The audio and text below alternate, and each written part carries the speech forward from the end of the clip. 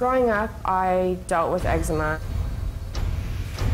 I got into dance when I was 5, and I did it all the way through high school. After college, I made it a career, and I joined a cruise line and became a performer and aerialist.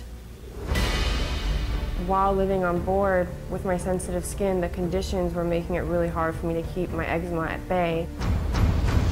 My skin was getting really bad, rashes on my face, my chest and back, my legs. It was just spreading everywhere, and when I went to the dermatologist, they said I had caught a fungus. Once I was prescribed the topical steroids, it became manageable and under control. A year ago, I decided I didn't want this medication anymore, so I discontinued using the steroid.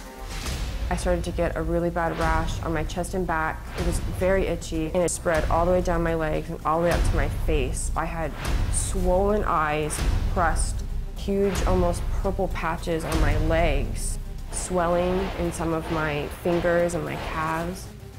Ooze, which is basically like yellow plasma coming out of my skin, and it smelled horrific. I couldn't work. I could barely get off the couch at times. And anytime I brought up that I thought the steroids were doing this to me, they said that that wasn't a possibility.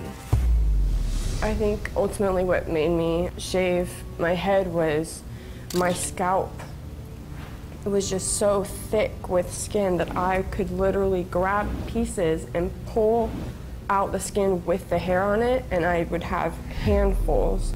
Just watching it fall out and be everywhere in the bathtub and stuck on walls.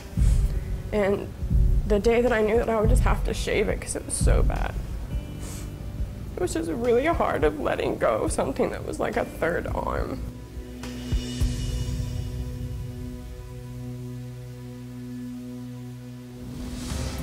I just knew that to get better and to get on with this condition, I had to let that go. Briana joins us now via Skype, and Briana, so sorry that you're dealing with this condition and been dealing with it now for so long. What's been the hardest part about this struggle? Basically losing total control of your life.